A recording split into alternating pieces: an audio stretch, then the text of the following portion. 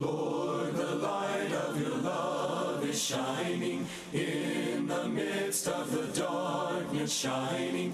Jesus, light of the world, shine upon us. Set us free by the truth you now bring us. Shine on me. Shine on me. Shine, Jesus, shine. Fill this land with the Father's glory. Blaze, Spirit, blaze. Set our hearts on fire. Flow, river, flow. Flood the nations with grace and mercy. Send forth your word, Lord, and let there be light. Good morning and Merry Christmas. I hope your day is going well so far. Today we are on Let the Bible Speak. We're wrapping up the series we've started. I think we started it 10 weeks ago now, called The Questions of Jesus. Now, I want to tell you a couple of things about this lesson before we get started and really get into it. First of all, this lesson is not a traditional Christmas sermon per se, but I think it's really very fitting for today's setting, because to me, this kind of year, and there's something about the holidays and everything else that really makes you think about who you are, do a lot of self-reflecting, and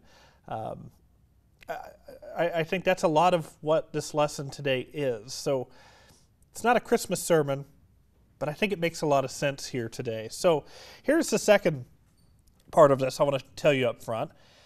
This could be the most important sermon, lesson, study that you'll ever hear in your life. And I don't say that because of anything to do with, my skills of presentation or persuasion or anything of the sort. This is about the power of Jesus to convict the heart and pierce the soul with the sword of his word.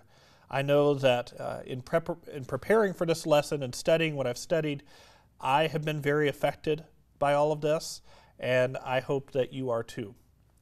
So the last question we're going to be looking at to wrap up this series, it comes from Matthew chapter 16, verse 26. What shall a man give in return for his soul? What shall a man give in return for his soul? Now I want to put this in context, so I want to read this whole section here. This is Matthew 16, starting in verse 24. Jesus is speaking with his disciples, and he's really challenging them to think about the cost of, what it means to be a Christian. Then Jesus told his disciples, "If anyone would come after me, let him deny himself and take up his cross and follow me. For whoever would save his life will lose it, but whoever loses his life for my sake will find it. For what will it profit a man if he gains the whole world and forfeits his soul? Or what shall a man give in return for his soul?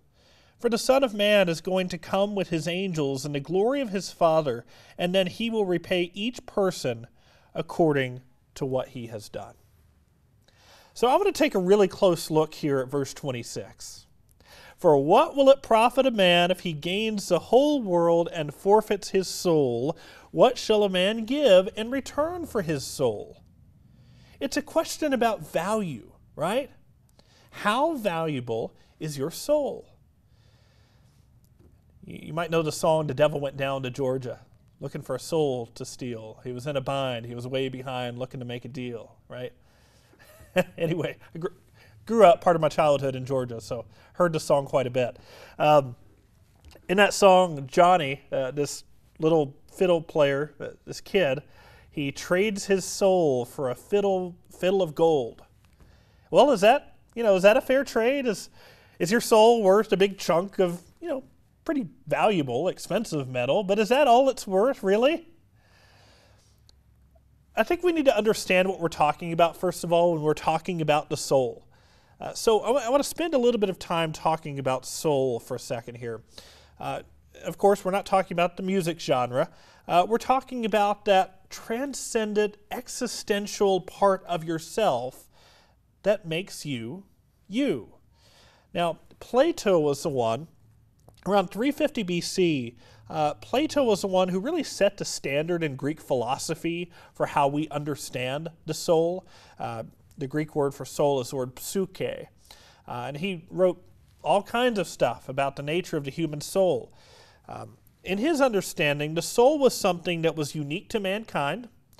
It was something eternal. It was something independent of the body. It was the essence of self, and it was also the source of morality. It was the reason that you know how to distinguish between good and evil, right? Now, Plato, he divided the soul up into three components. He divided it first into the reason component, which was represented by the head, the logos. Then there was the passion, the thumos, which was represented by the chest or even the heart. You had the appetite, the eros, that was represented by the stomach. So this is what drove humankind. It was a combination of logic and reason, of passion and desire, and also of appetite. Now, when you look at Scripture and what Scripture says about the soul, I think you get somewhat of a different but also a somewhat familiar picture. So in Genesis chapter 2, verse 7, we see that the word soul, the Greek word psyche even specifically, in the Greek translation of the Old Testament, this is referred to as the Septuagint. In that passage in Genesis 2 verse 7, when it says that God breathed life into Adam, and it says that he became a living creature. Well, the Septuagint translates that as the living psyche, the living soul. At that point, Adam had a soul, whatever we might understand that to mean. Albeit, in Genesis chapter 1, verse 24, the same thing is said about animals, so maybe there's some discussion to be had about that and the distinction there. But the soul was something important. It was this life-giving thing. It was that which animates you, that which allows you to live as an independent, autonomous creature. Secondly, we see that the soul comprises the essence of identity alongside the spirit and the body.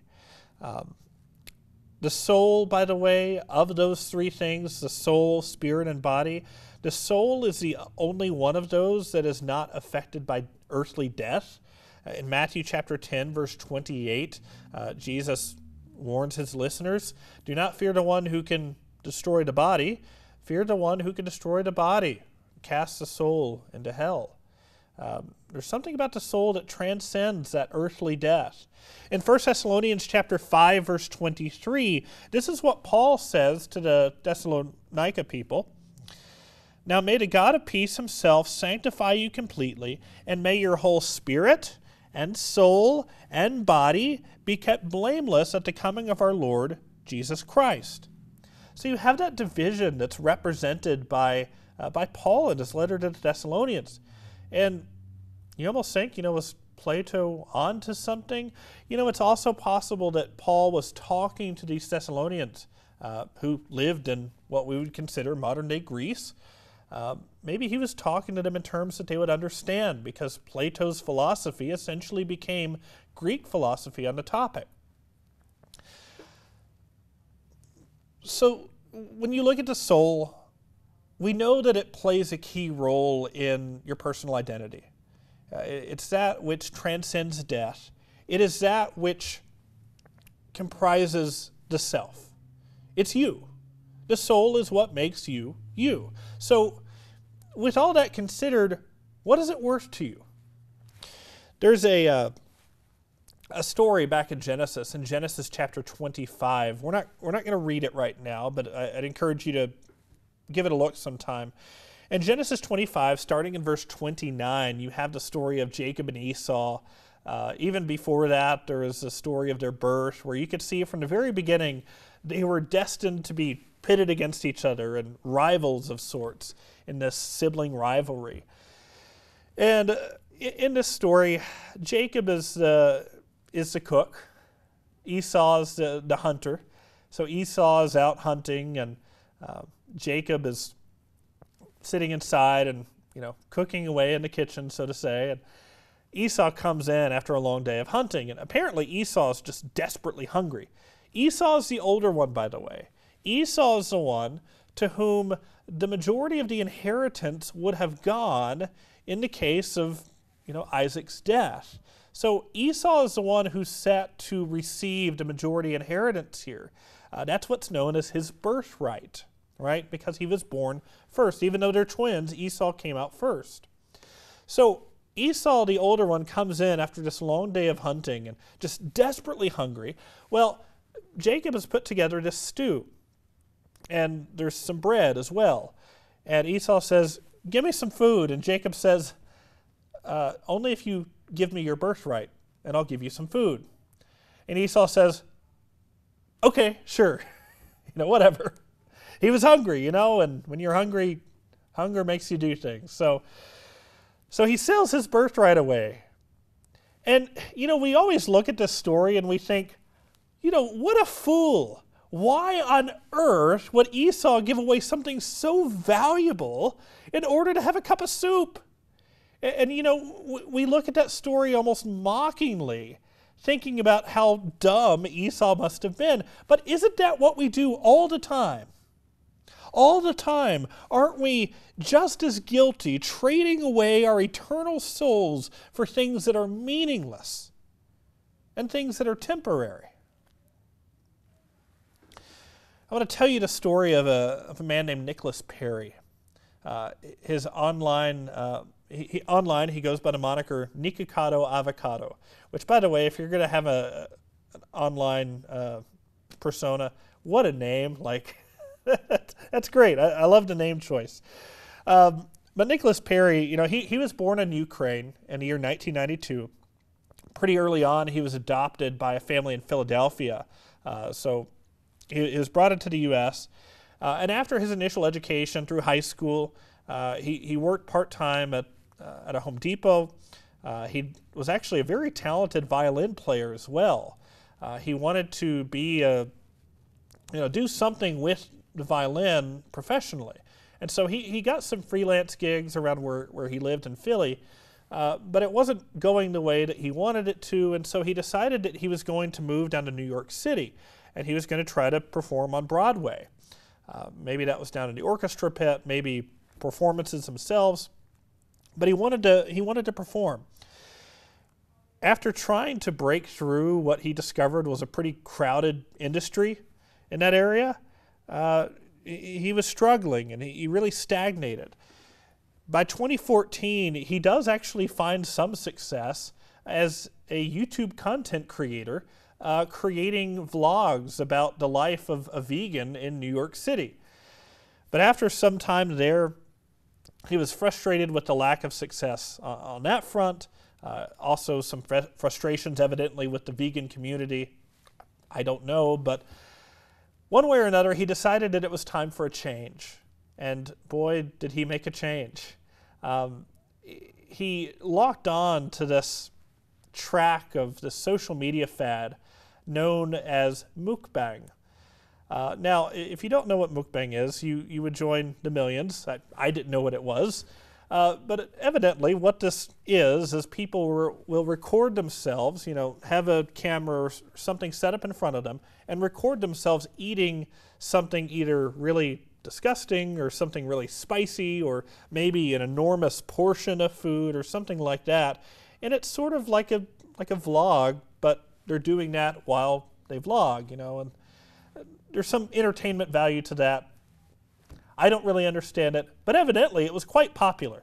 So he locked on to this fad and trend, and he was really successful at it.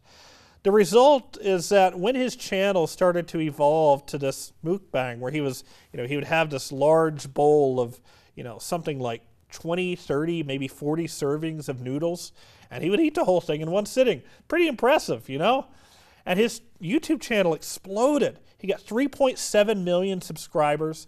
His channel has 761 million views. That's just astounding. But meanwhile, his weight went up to 350 pounds. He had sudden onset of some really severe health problems.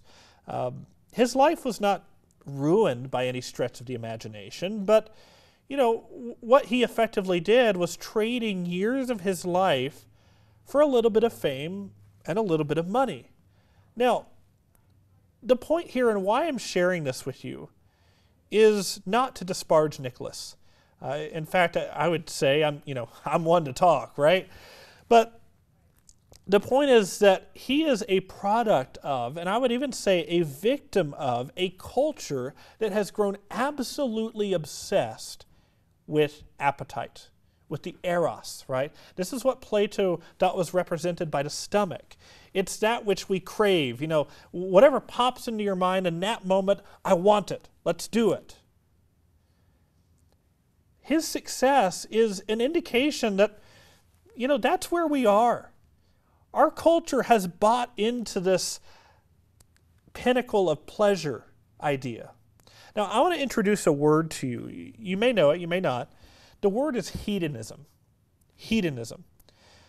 You can find this word, it's defined in Oxford Dictionary, It's defined as an ethical theory that pleasure is the highest good and proper aim of human life.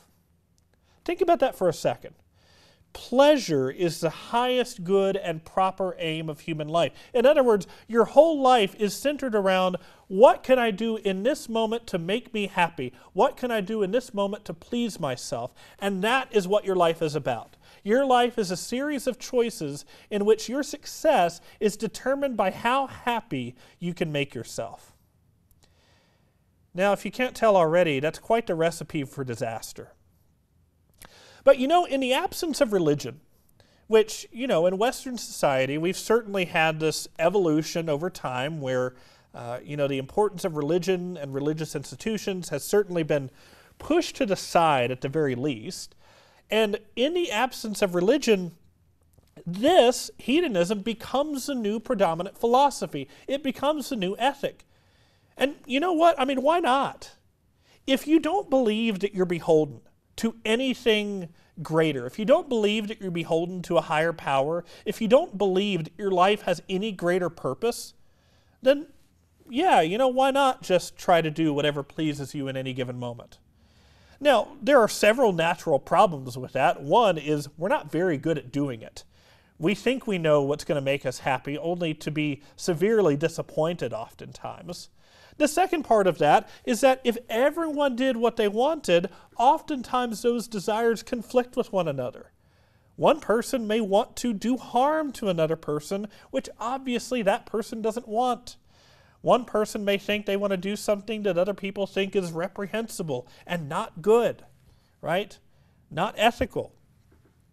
So, this is what Paul, I think, was talking about, by the way. In Philippians chapter 3, verse 19, he said their God is their belly. He wasn't necessarily saying that they all just stuffed themselves and, gorged on every food that enters their sight, although maybe that was part of it.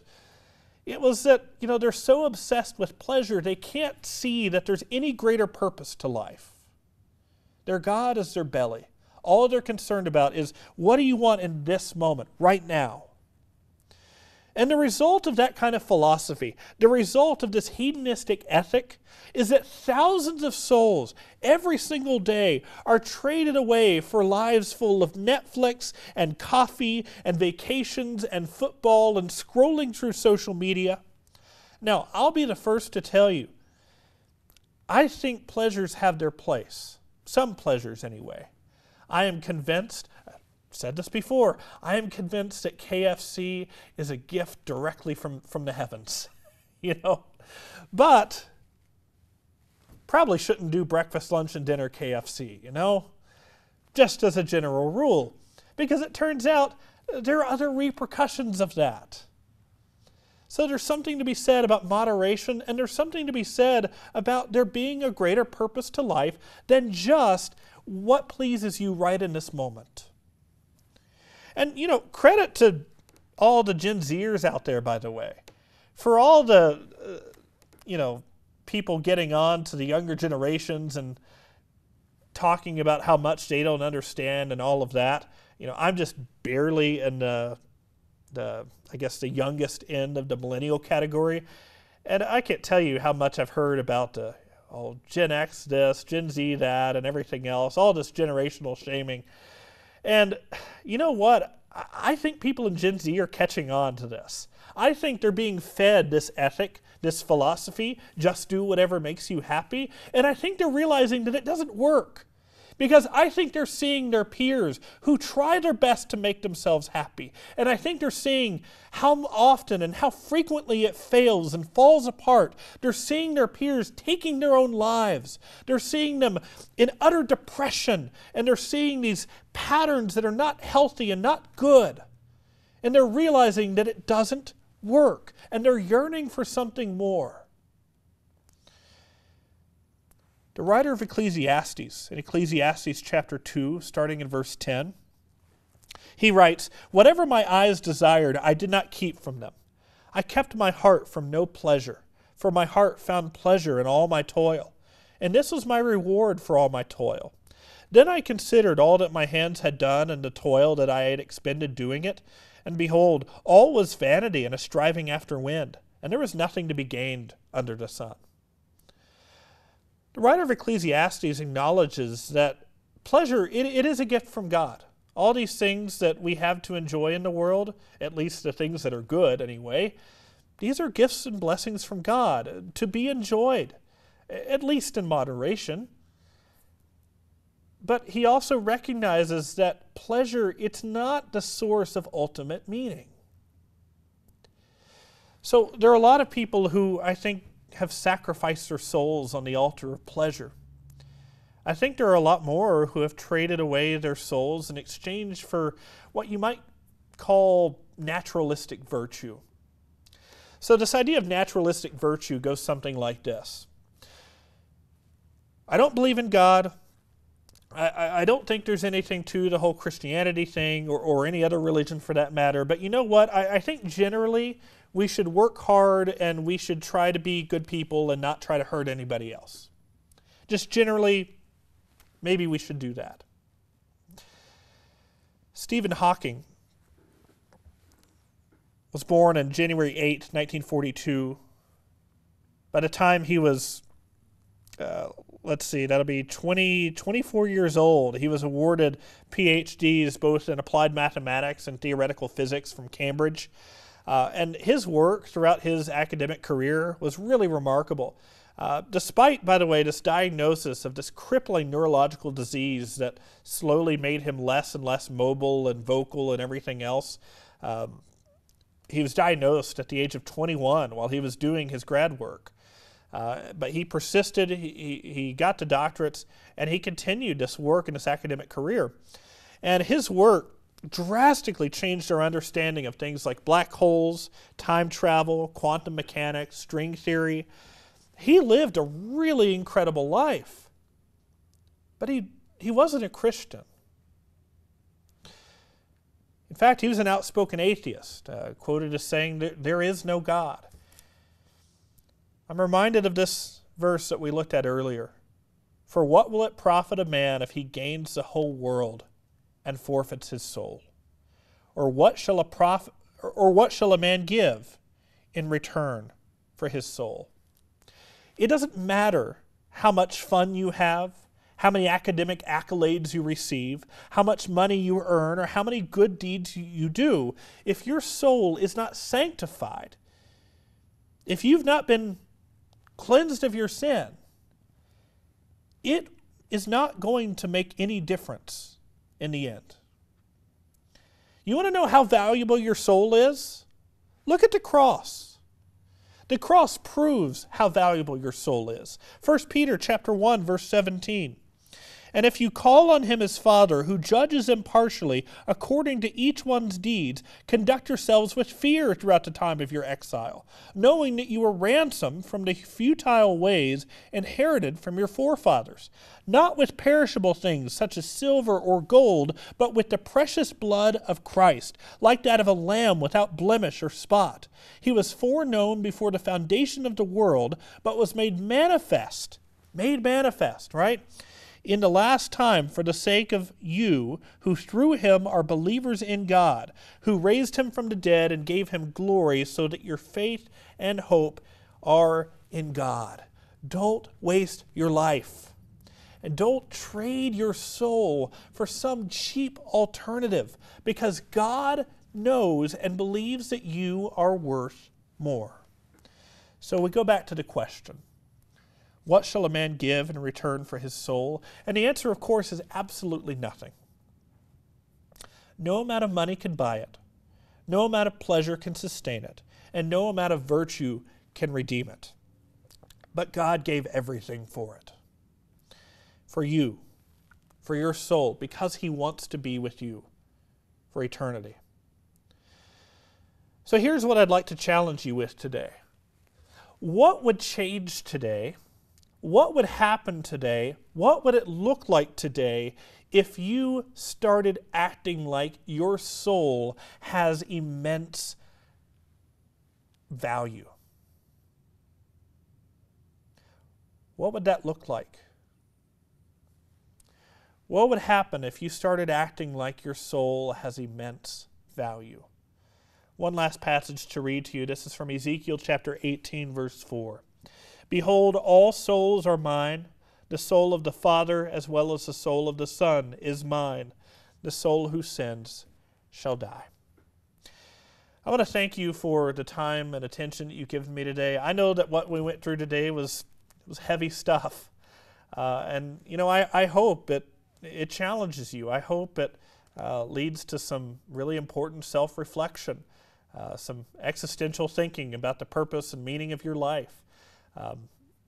I hope it leads to that. And if there's anything that we can do to help you in that, feel free to reach out. I want to tell you before we go about some of the resources we have to help you in that. First of all, we have a Bible correspondence course. It's a 7-part workbook series that allows you to get acquainted with Scripture and to start discovering your place and your meaning in this world that God has created. If you want to take part in that and you don't have a Bible, we offer those to everybody totally free of charge. It's a hardcover ESV, the same translation we use here on the show. Again, if you want to participate in that or if you need a Bible, feel free to reach out. You can reach us by mail by the address at the address on the screen there, P.O. Box 372. That's in Marquette, Michigan 49855. You can also find a lot of this information and information about the local churches in this area at letthebiblespeak.net. And if you don't know, we also have a podcast. We have a podcast called Let the Bible Speak UP. It's distributed on Spotify. You can also find it on Podbean. Just search Let the Bible Speak UP. I want to thank you so much for joining me on the program today. I know it's been a whirlwind of a series, and I think this is a perfect way to close it out. Thank you so much for joining me today and over the last several weeks. I hope you have a wonderful week and a wonderful Christmas. May God bless you. The Father's glory blaze, Spirit blaze, set our hearts on fire. Flow, river flow, flood the nations with grace and mercy. Send